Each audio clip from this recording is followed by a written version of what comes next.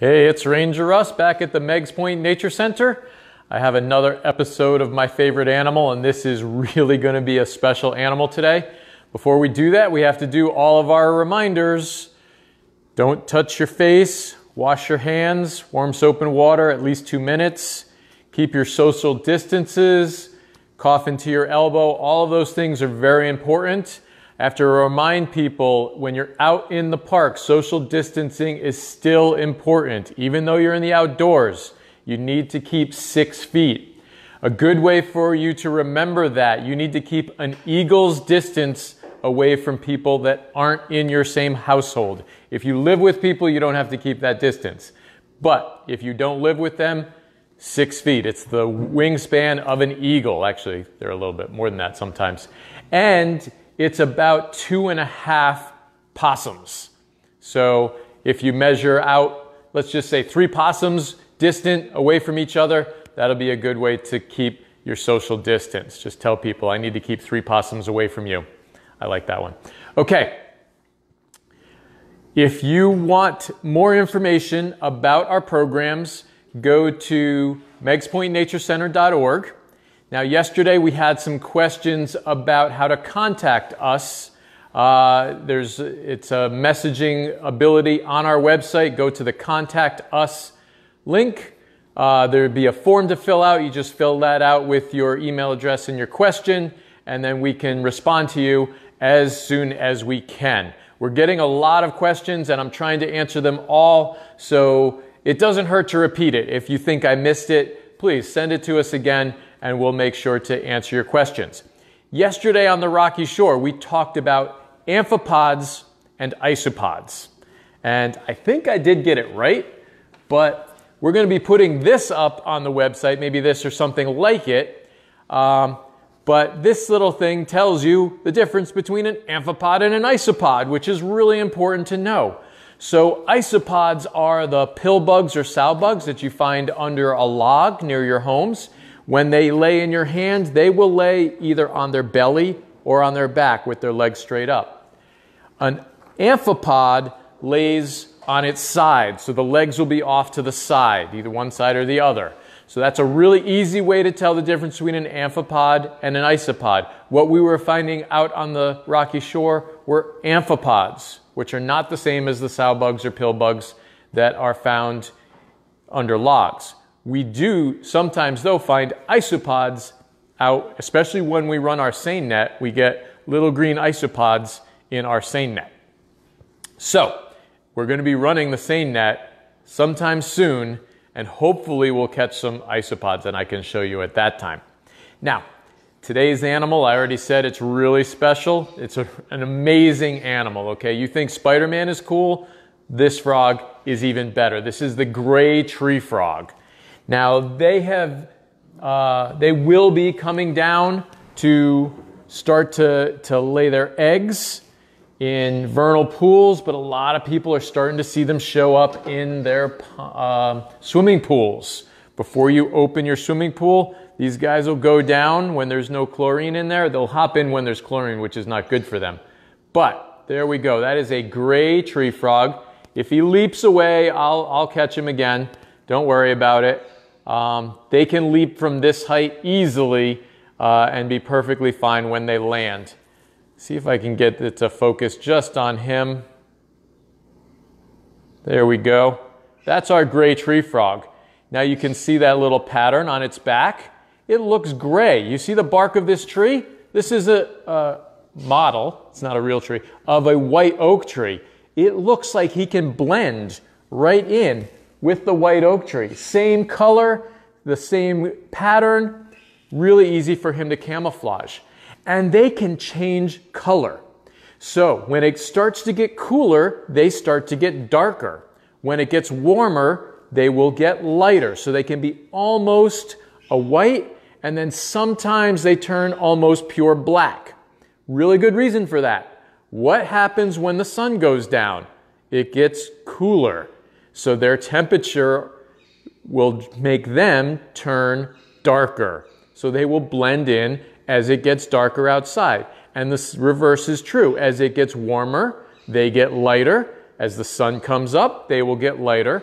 and be able to blend in with their surroundings. Now they do have, and I don't know if you're going to get to see it because there you go, some yellow under the legs. This one is being a very good climber right now. So they're able to stick to anything. They could stick to glass. They could stick to my nose. Okay? Now, the reason that they're able to stick to anything is their pads on their feet have just the right amount of mucus. Too much would make it slippery. Too little, it wouldn't stick really well. So they can secrete just the right amount of mucus. They keep it right on. I told you it would jump away. They can keep it right on their toe, and that's what allows them to stick. They can stick to just about anything. I see someone's asking if it's a boy or a girl, and you can't really tell externally, but usually when you hold the boys, they chirp. So this one is chirping, so I'm going to guess that this is a boy. He's climbing all over the place. Now, the way they hunt, they will leap from the tree to whatever it is they want to eat. They're eating mostly insects, and it's going to be things that can fit in their mouths. All right, so they're not eating really large things.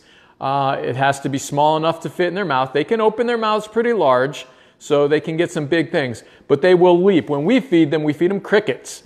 And they'll leap from one side of the tank to the other, grab that cricket, and swallow it whole. Very quick. They're very fast at it. They do use their tongues. So they will stick their tongue out right as they grab it. They're not like the cartoon frogs that shoot their tongues out. There are, South American frogs that can do that. This one, it uses its tongue, but it really has to get close to the insect that it's eating. And it's primarily going to be insects. They might eat a very small, maybe a tadpole or another very small frog, maybe a small toad or something. But they are eating things that can fit in their mouths. And what we feed them are really just crickets. Okay, do we have any other questions? Where do we find them? You know what? I have a few of them, and I'm not sure where they came from, but I'll tell you some of the stories of where some of them came from. We had one that spent the winter in someone's houseplant. So they put their houseplant out on a porch, and then they brought it in for the winter. And then around Christmas time, the frog started singing, and they found it. So it had spent all winter up until about Christmas in the houseplant, and they gave it to us, and we've taken care of it. I think it might be this one because this is our largest one, and the longer we have them, the bigger they're going to get. So it may be that one. Another question I get is when it's stuck to my nose, how it's able to do that, and the way it's able to do that again is that mucus on those sticky pads. But the other question is, do they go to the bathroom when they do that? And that has actually happened to me where they've been on my nose and gone to the bathroom in my mouth. The first time it happened was the first time I stuck one to my face. It was for a magazine. They were taking pictures of the Nature Center for a magazine article, and it went right in my mouth. That's happened, I guess, 3 or 4 times now. So they squirt it's like pee out, and it can go pretty far. All right, do we have any other questions? How old are they? So they get about 7 years old. Why does it sing? I love the questions. You guys are coming up with great questions. The reason frogs sing are the same reason that birds sing. They sing to alert one another if there's danger. They sing to attract a mate. They sing if they're happy and they have lots of food. So there are lots of reasons that they are singing, why they sing. And it's to communicate with one another. Another thing, these guys will lay up to 1,000 eggs. So they can lay lots and lots of eggs. The tadpoles will the eggs will hatch out in just a few days. It only takes 4 or 5 days for the eggs to hatch out. And then the tadpoles, but not all of them are going to get this big. There are lots of things that like to eat them. So they may get eaten but they're not all going to get to be 7 years old. That would be a lucky frog. How big can they get? Great question. This is a really large one. So this is about as big as they get. Most of the time when you find them, they're going to be a bit smaller. And another thing about the color, so we talked about them going from black to white. They can also sometimes be green. And if you think of that, sometimes moss grows on the bark of a tree. They're able to blend in. So it's all about camouflage. You notice it's hiding. I showed you earlier the yellow on the underside of its leg. We'll see if we can get it to show you. There we go, a little yellow there. When it's sitting naturally, it's hiding that yellow. That yellow flash is only when it jumps away or when it shows its leg. So when they're scared or fleeing, then they're going to flash their yellow. All right, what areas do you find them? Great question. Now, we talk about frogs living by ponds, and that's the thing. Most people think, okay, frogs live around water. This frog is only around water in the springtime. When they're going down to lay their eggs, they will be around water. The rest of the year, all summer long, it's going to be up in trees. So the primary place where these frogs live are high up in trees. We usually aren't able to catch them when they're way up in trees. We only find them in the springtime when they're down by the ponds. How many survive out of 1,000? I don't know the exact percentage, how many survive, but we're going to say it's probably 10 to 20%. So that's a guess, but we can look that one up and see if we can answer that question for you. Where do they lay their eggs? In shallow water. Yes and yes. Great questions. Shallow vernal pools, that's where they like to lay their eggs. Remember, there only have to be eggs for a few days, and then tadpoles for a little while longer. So they can actually lay their eggs in a small pool that will dry up completely after springtime. When I was in college, we had a wood frog. We found wood frog eggs in somebody's footprint in mud. But those frogs were able to hatch, metamorph from an egg to a tadpole to a frog before that footprint completely dried up. So it's really cool that they're able to do that. Is the yellow a poison? So this is not a poisonous frog, but when it flashes that yellow, that warning could tell another animal. Typically, bright colors do mean it's poisonous, so that might be trying to warn another animal, don't eat me, I'm poisonous, even though it's really not. What's the yellow for? It is a signal. So the yellow is a signal to let other frogs know where they are. They will signal each other with that, and to tell other animals not to eat them. Oh, great question. Somebody wants to know if the mother frog takes care of the babies. Not at all. Once the frog lays its eggs, the 1,000 eggs are laid in the vernal pool or the small pond, the frog is going to go back up into trees. And you're not going to see it take care of its young at all.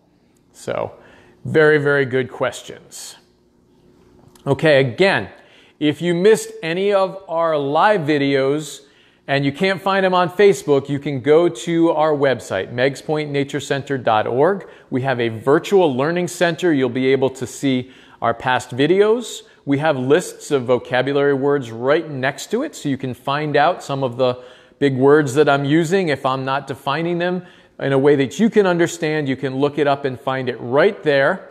It'll be a great way for you to learn more about these animals. I'm only telling you small parts of what we do in a bigger program here at the Nature Center.